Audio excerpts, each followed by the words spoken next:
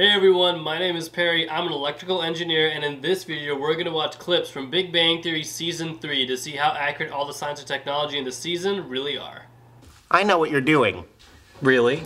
Yes! You're using chocolates as positive reinforcement for what you consider correct behavior.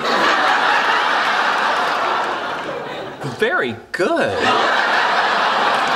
Chocolate? No, I don't want it! Alright. Using chocolate to reinforce positive behavior, morally there might be some concerns here, but the science is actually valid. This will work. It's like getting a sticker on your homework as a kid for doing really well. It just encourages you to repeat that behavior. Or chocolate for an adult will correct anything that's wrong and then reinforce that one. I don't recommend this because if someone figures out what you're doing, you're gonna have some serious trust issues going on. Although if anyone's curious, it will work. First, consider an ordinary magnet, which has, as even the most uneducated in your audience must know, two poles. North and South pole. If you cut that in half, you have two smaller magnets, each with its own North and South pole. Yeah, the helium in the room. This is very, very real, and the next time you get a balloon or at like a birthday party, something like that, you can inhale the helium. I mean, not all of it, but just a little bit of it, and your voice will become much higher in pitch. And the reason for that is because our general voices right now is what it sounds like when we exhale carbon dioxide. But when you inhale helium and you start talking, what you're exhaling is mostly helium. So that's why your voice will actually change as that gas comes out of your mouth. That's also why when you blow up a balloon with just your breath, it will never float because you're exhaling carbon dioxide into it, which is a much heavier gas than all the atmosphere around you, which is nitrogen, oxygen, and probably some carbon dioxide up there. Helium, however, is a very, very light element. It will float to the top of anywhere you put it. We're going to combine these chemicals with ordinary dish soap, creating a little exothermic release of oxygen.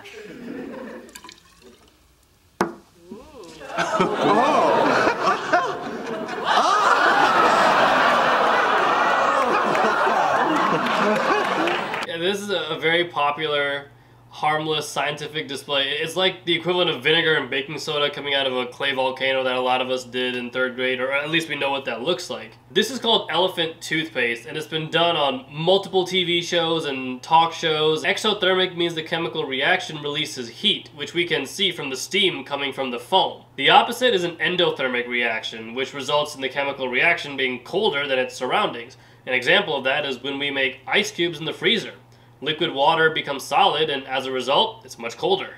Let's plug in our 9.8 meters per second squared as A, and we get force, Earth gravity, equals mass times 9.8 meters per second. So we can see that MA equals MG, and what do we know from this? What he's trying to get at is, by the way, that is absolutely the correct number. The acceleration due to gravity on Earth is 9.8 meters per second squared, and the reason I have that memorized is because I took a lot of physics classes over the years. And those equations on the board also are correct for calculating Earth's gravity. Gravity isn't the same on all planets or celestial bodies. The moon has gravity, the sun has gravity, just like the Earth has gravity, but the reason they all vary in their strength is because of size. The larger the size, the stronger the gravitational pull. The moon is much smaller than the Earth, which is why the acceleration due to gravity is 1.62 meters per second squared. The sun, which is way bigger than the Earth, has a gravity of 274 meters per second squared. Given the parameters of your experiment, the transport of electrons through the aperture of the nanofabricated metal rings is qualitatively no different than the experiment already conducted in the Netherlands.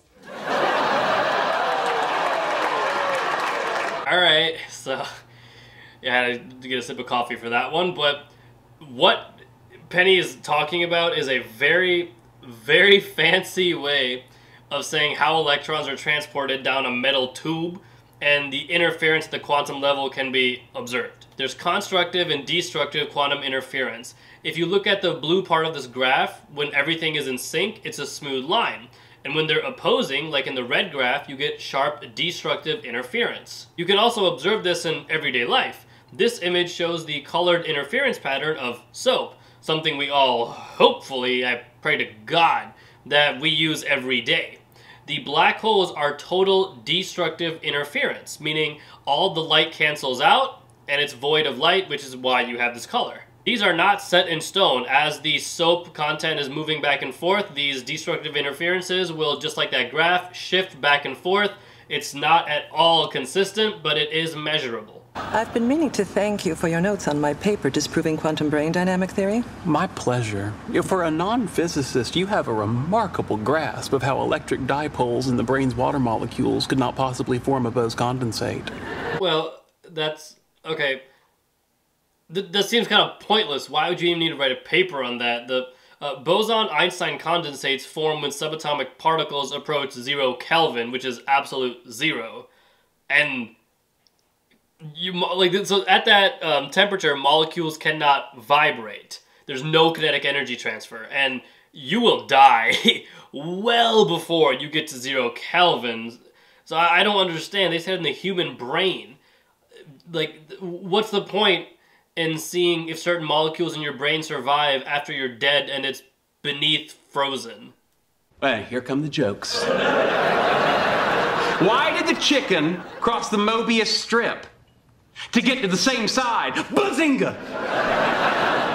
I don't even want to laugh at that, but a Mobius strip, I think a lot of people have heard that from Avengers Endgame when Tony Stark said an inverted Mobius strip will solve time travel. But what that shape is just a one-sided spiral, basically. You see them in a lot of different things. You can make it right now with a piece of paper, just cut like a little strip of it, and then before you put them over each other, just twist one end. Then once you follow it, it's going to be the same side the entire time. Hey, Leonard, where do you come down on giant ants?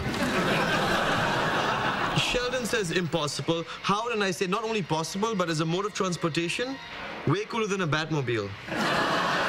You are ignoring the square cube law. The giant ant would be crushed under the weight of its own exoskeleton. That is very much so correct. The square cube law states that as a shape grows in size, its volume increases faster than its surface area. I covered the square cube law much more in depth in my Pacific Rim video with a lot more examples from the movie, but just know that as things get really, really big, they get unproportionally heavier.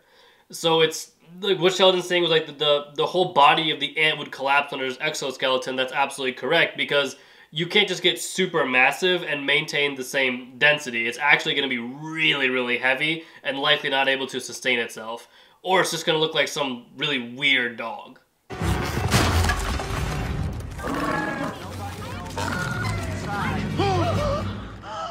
That's a messed up looking dog.